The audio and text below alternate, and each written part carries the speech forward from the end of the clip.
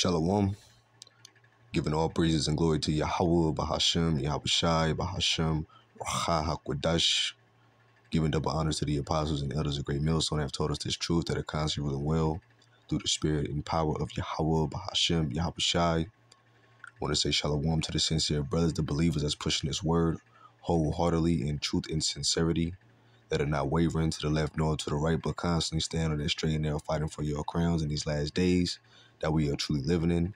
I want to say shalom to the few sisters, the Akwafs that are out there. Shalom to the Israelite foreigners, those that may look like the other nations, but their seed line goes back into our forefathers, Abraham, Isaac, and Jacob. Shalom unto you. This is the brother Iraq coming back with another lesson to love and edify and feed the lambs of the Lord. Okay?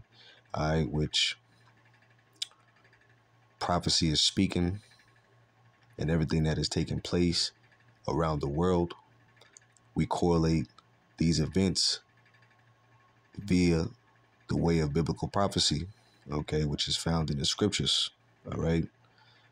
Just as we've been saying through the Holy Spirit, okay, starting off with the apostles and elders of Great Millstone,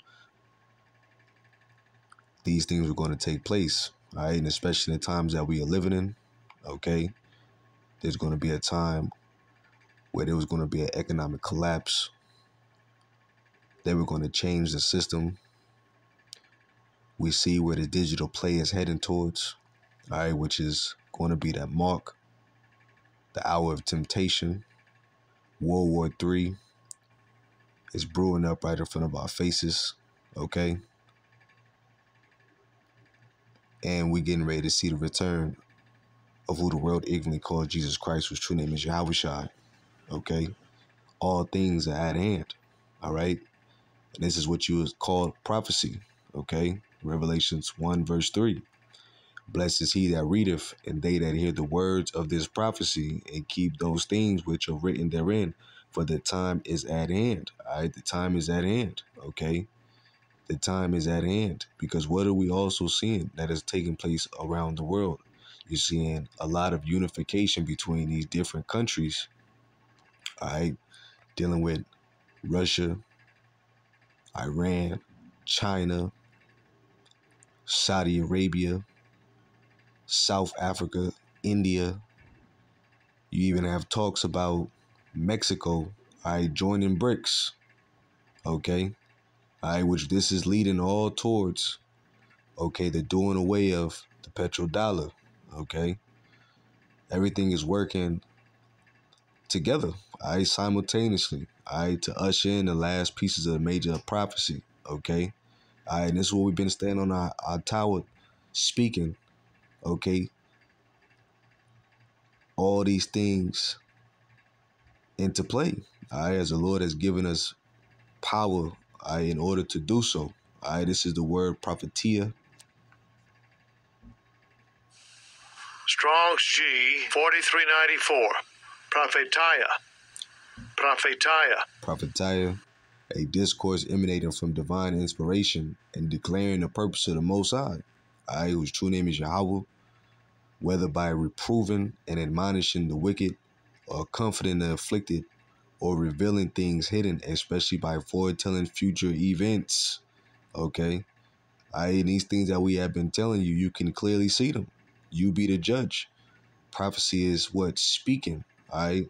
As time continues to keep being sped up, all for whose sake? The elect's sake, all right? Because Yahweh by Shema Shai is speeding the days all for the elect's sake, okay? Babylon is falling, and this is what we're seeing, okay? We're seeing the end, all right? These other nations, they're banding together, all right, against the West, all right, which is spoken about also in the book of what? Isaiah, the 14th chapter, okay? Matter of fact, let's get that real fast.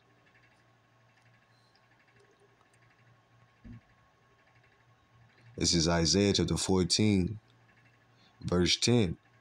All they shall speak and say unto thee, art thou also become weak as we? Art thou become like unto us?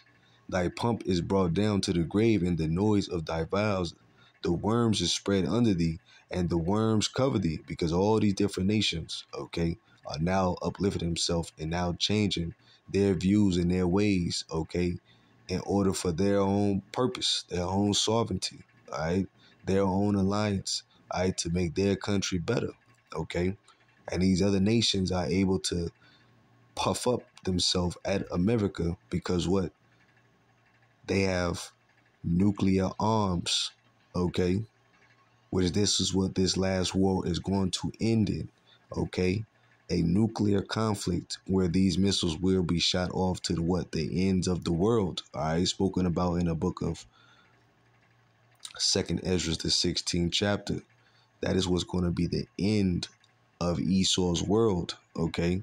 Because the Edomites are ruling as of now, all right, and their world is getting ready to come to an end, all right? That is why these things is taking place. Matter of fact, this is Iran versus Saudi Arabia's beliefs. Iran is largely Shia Muslim, while Saudi Arabia sees itself as the leading Sunni Muslim power, all right? So the fact that China, all right, under the leadership of Xi Jinping, was able to unify Iran and Saudi Arabia, all right, is something powerful in itself. When you look at the fact that these two Muslim nations, okay, have totally different beliefs, all right, and conflicts between each other, okay, all right. And this is what is taking place right in front of our very eyes, all right, dealing with Russia and China being the top spearheads, okay, against the hegemony and push against the West, you see. Major moves is being done all through the spirit and power of Yahweh Ba'ashem Yahushai. Okay, now, bear with me for a second. Let me play this. Woke liberalism is collapsing all over the world, and in many ways, we have Russia and China to thank for it. We're going to see precisely how a new world order is rising that's pushing back against the woke insanity of liberal leftists, and why the days of the adults in D.C. really are coming to an end. You are not going to want to miss this. A number of pundits are coming to the realization that we really are moving into a fundamentally new world order, a world order that's increasingly rejecting woke liberalism and reawakening the great spheres of ancient civilizations. This is what we've been tracking with now on this channel for last 6 years, the rise of a new conservative age, an age where global populations are returning to nation, culture, custom, and tradition as a backlash against a world order dominated by woke leftist liberal institutions and organizations like the WEF and the EU.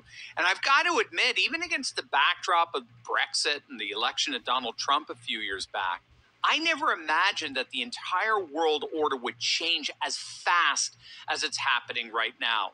For the past year, the bumbling Biden administration has been trying to get virtually every nation on the planet to arm Ukraine and sanction Russia. Arm Ukraine and sanction Russia.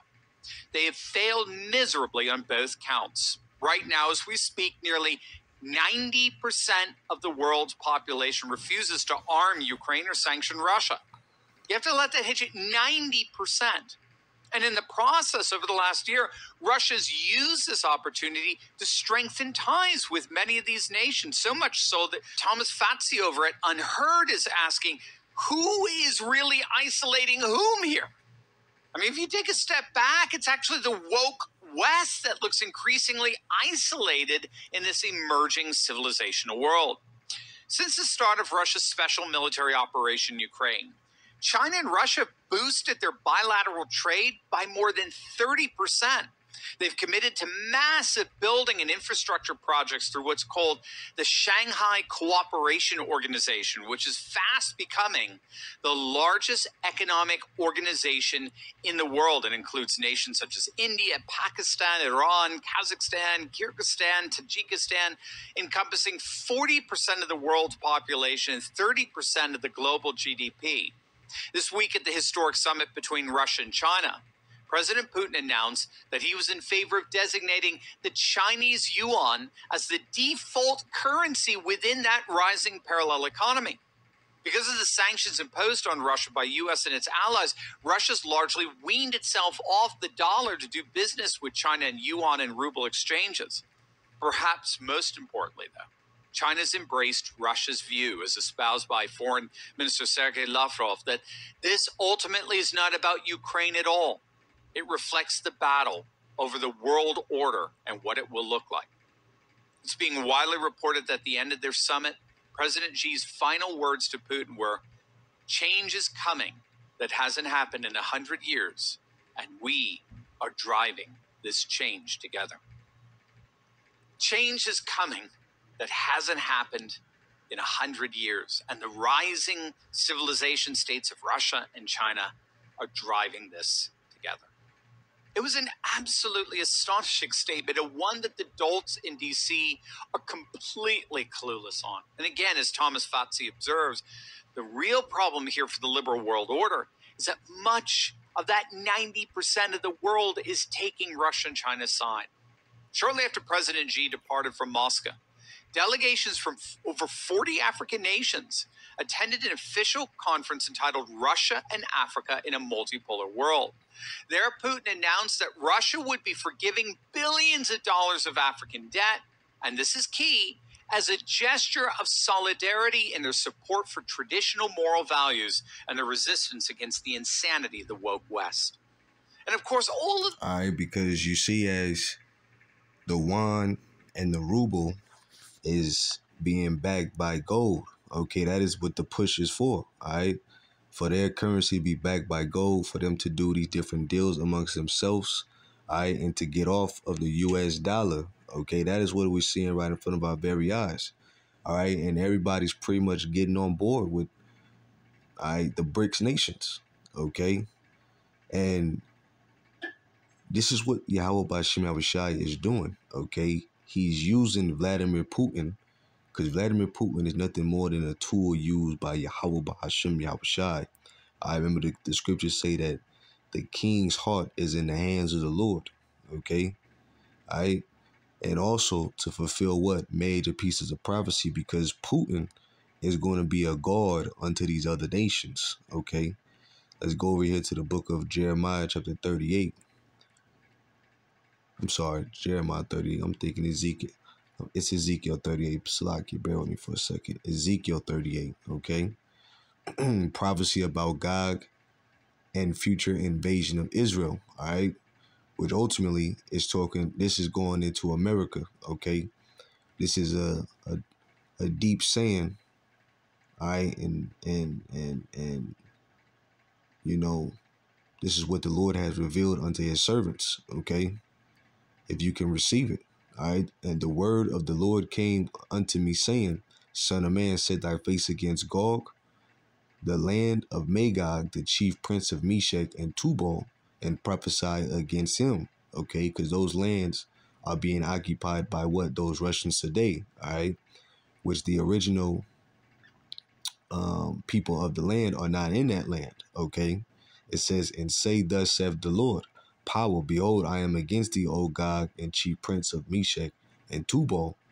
I will turn thee back and put hooks into thy jaws, and I will bring thee forth in all thine army, horses and horsemen, all of them clothed with all sorts of armor, even a great company with bucklers and shields, all of them handling swords, all right? So you see the mobilization, all right, of these countries and these different nations, all right, arming themselves, okay? China's troops, they're arming themselves. North Korea, all right, they're pretty much at 100 and something million people now, arming themselves, getting ready for war. They recently just had joint military practices out in the Gulf of Oman, okay? This is what is taking place while you having the war in Ukraine going on, okay? So these troops are all being armed, okay, in order for what? This last war. All right, the scriptures say what? The third woe cometh quickly, okay? Things are moving fast. All right, it says Persia, Ethiopia, and Libya, with them, all of them, with shields and helmets. Gomar and all his bands, the house of Togama of the north quarters and all his bands, and many people with thee. Be thou prepared and prepare for thyself, thou and all thine company that are assembled unto thee, and be thou a guard unto them. You see, so Russia is the leading catalyst, all right, to being what, a guard unto these different nations, okay, as being the spearhead, all right, to push against what, the West. All right, this is all via the way of Bible prophecy, okay, all right, in order to lead what, unto the end, okay, because those nukes will fly, all right. Matter of fact, let's go back to the video because I don't want to make this too long. All of this follows on the heels of the astonishing peace deal and rapprochement between Saudi Arabia and Iran brokered by China. The U.S. was left completely out in the cold. What's going on here? What's happening? You got to click on that link below. And their support for traditional moral values and the resistance against the insanity of the woke West.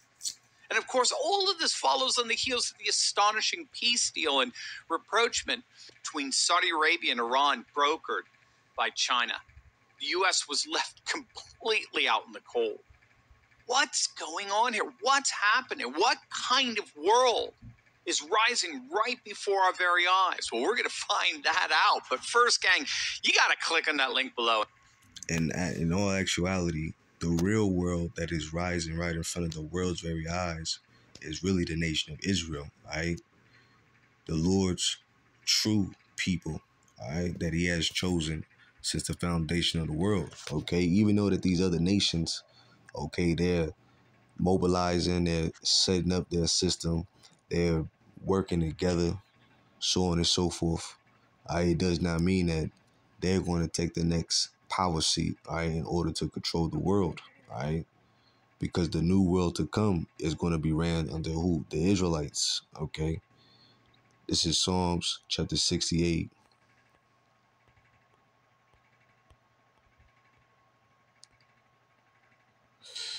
I'm going to start at verse 12.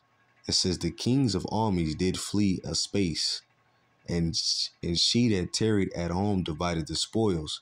It says, though ye have leaned among the pots, yet ye shall be as the wings of a dove covered with silver, and her feathers with yellow gold.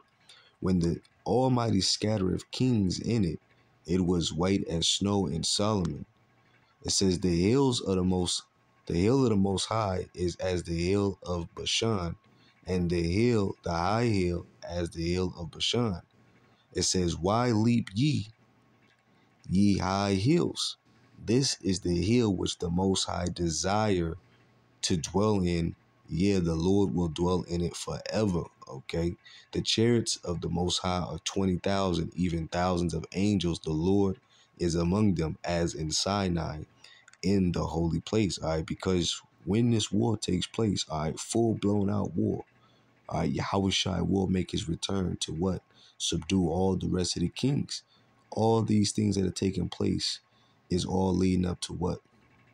Israel being restored as the top mountain, the top government, all right, in the world. We will take the place of hegemon in the world, okay, via the way of Yahushua taking what is rightfully his, you see, all right? But these nations have a role in the Most High's movie, okay, which everything is playing out perfectly. Prophecy is speaking, okay? We really don't have that much longer here in Babylon the Great, all right? We'll play this last little segment of it. All right, so I'm at the 20-minute mark. Play this last little segment, and I'm gonna get this last scripture, and I'm gonna pretty much close it out. Below and try for yourself the new technology behind My Pillow 2.0. It's amazing. Mike Lindell is absolutely Somebody want that pillow? and neo-civil. In an increasingly post-globalist world, we're seeing three overall trends whereby the world order is basically radically recalibrating. And these three trends are what we might call neo-nationalist projects, neo-tribalist projects, and neo-civilizationalist projects. So neo-nationalism involves a renewed sense of national sovereignty, a restoration of the nation state against the anti-nationalist forces of liberal globalism. So this is what's animating the MAGA movement here in the United States, or Brexit in the UK, or the incredibly successful government of Viktor Orban in Hungary. All futile. But this renewed civic nationalism is not the only kind of nationalism that's emerging.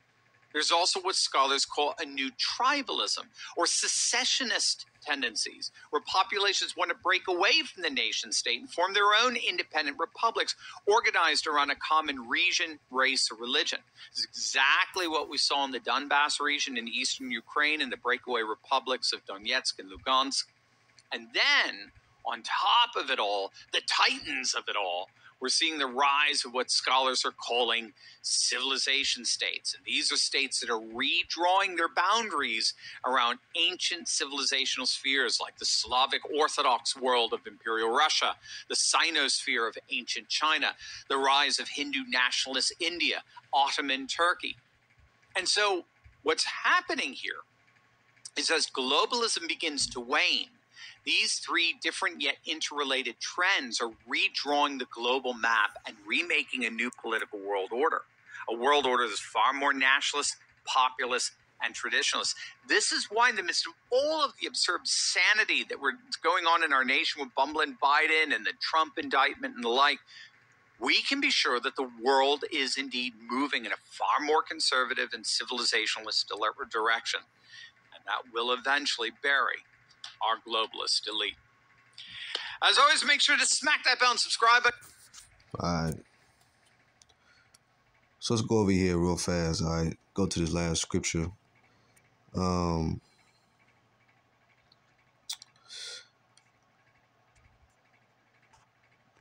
me for a second.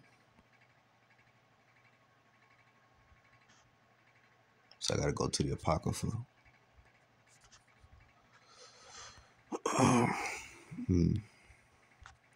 Second entrance, the 16th chapter. All right, let's start at the top. Second entrance, the 16th verse 1. It says, "Woe be unto thee, Babylon and Asia. Woe be unto thee, Egypt and Syria.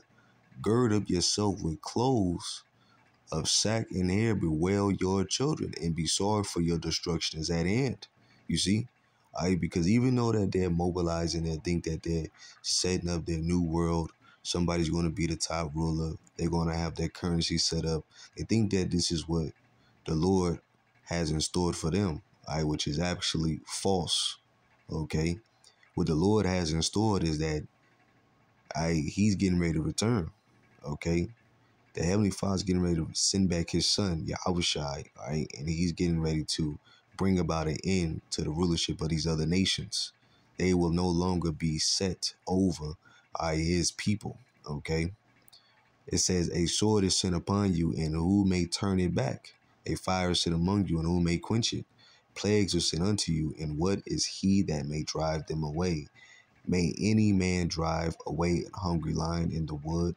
Or may any one quench the fire and stubble when it have begun to burn? May one turn again the arrows that is shot of a strong archer? The mighty Lord sendeth the plagues, and who is he that can drive them away? A fire shall go forth from his from his wrath, and who is he that may quench it? He shall cast lightning, and who shall not fear? He shall thunder, and who shall not be afraid? The Lord shall threaten, and who shall not be utterly beaten to powder at his presence? The earth quaketh, and the foundation thereof. The sea ariseth up with waves from the deep, and the waves of it are troubled, and the fishes thereof also, before the Lord, and before the glory of his power. For strong is his right hand that bendeth the bow. His arrows that he shooteth are sharp, and shall not miss when they begin to be shot into the ends of the world. Behold, the plagues are sent, and shall not return again until they come upon the earth. The fire is kindled, and shall not be put out till it consume the foundation of the earth. like as an arrow which is shot of a mighty archer, return not backwards. Even so the plague shall be sent upon earth, shall not return again. Okay, so that is what's going to be the last major destruction that is going to take place upon America. Okay, 200 million missiles will be shot into those skies. Okay, all right, and they're going to touch down and rain on various parts of the world. Okay, all right, and they're not going to return. That is what's going to be the end of this place. So, Lord willing, you have been edified, and it's on to the next. Shalom.